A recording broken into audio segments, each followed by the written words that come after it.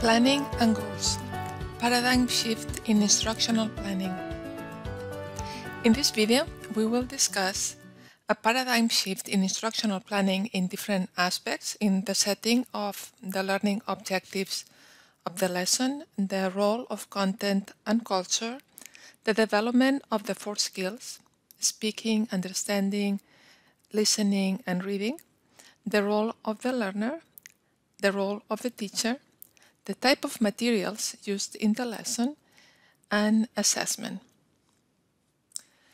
Let's see this paradigm shift with respect to the objectives of the lesson. In the old paradigm, we will say something like, this week my students will learn the present tense.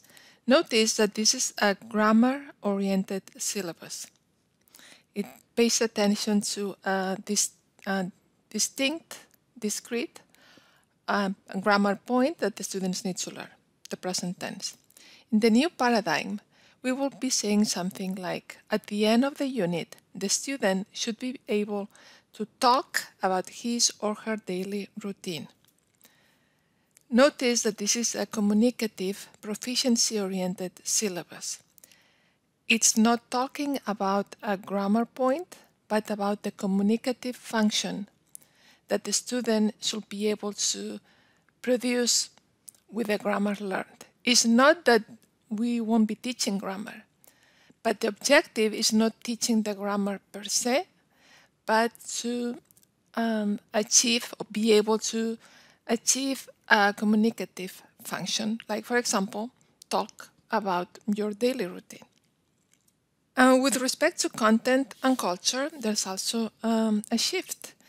In the old paradigm, we will say something like, this week my students will learn the vocabulary about the city. Words like escuela, casa, edificio, calle, avenida. Notice that we are talking about just vocabulary as a distinct thing. The content is just that set of words. In the new paradigm, we will be saying something like, this week, students will understand and be able to explain the differences between an American city and a Spanish city. Notice that when we say explain, we are talking about a communicative function. So it's not just about the words just by themselves, but there is a communicative function behind. And also notice that when we say the differences between an American city and a Spanish city, content and culture are integrated. So it's not just about learning about the city or the words to talk about the city, but to be able to express something about the culture.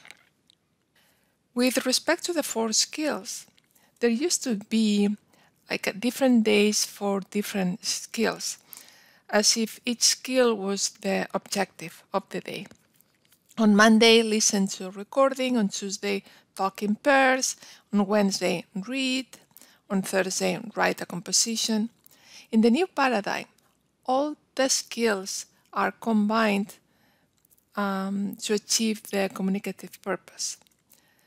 So on Monday, there will be a listening activity and also writing, and also discussing in pairs, more writing.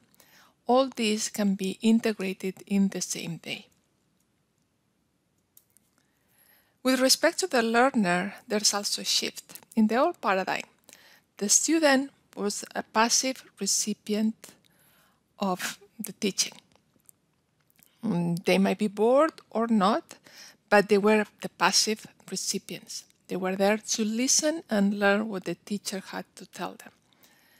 In the new paradigm, students learn not by being passive recipients of content, but by actively interacting with other students and with the teacher, and actively participating in the construction of knowledge.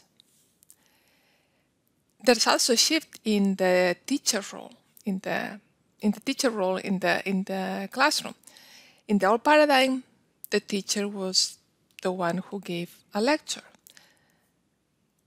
In the new paradigm, the teacher is one of the participants. in the construction of knowledge. So this is a teacher interacting with all the other students. With respect to materials, in the old paradigm, the only source of material used to be the textbook. What's a material?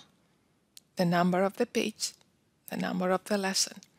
In the new paradigm, there's a much richer source of materials. There might be a video, pictures, a map, and so there are images, there is text, there's multimedia. Finally, about assessment, we see this shift. Before, the idea was that first there is a lesson, then there is an exam, and the student receives a grade. And that's the end of the story. There's nothing else you can do. In the new paradigm, there's instruction and participation, and this should lead to self-assessment. A student should be able to see where they stand, to see if they are progressing successfully towards the goal of the lesson. There should also be a participation grade. The grade is not just about the end product or the end result, but there should be also a grade on the engagement, on the day-by-day work that the student is putting in the classroom. And finally, there will be an exam, of course, which will give a grade, but this exam should also be a source of feedback. Feedback both for the students and for the teacher. Feedback for the students because they will see feedback from the teacher, and it will be a feedback that will help the student do better on the next exam, do better in class.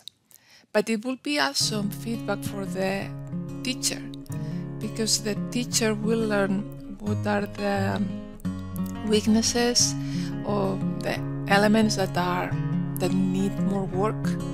So this feedback will revert into instruction and participation.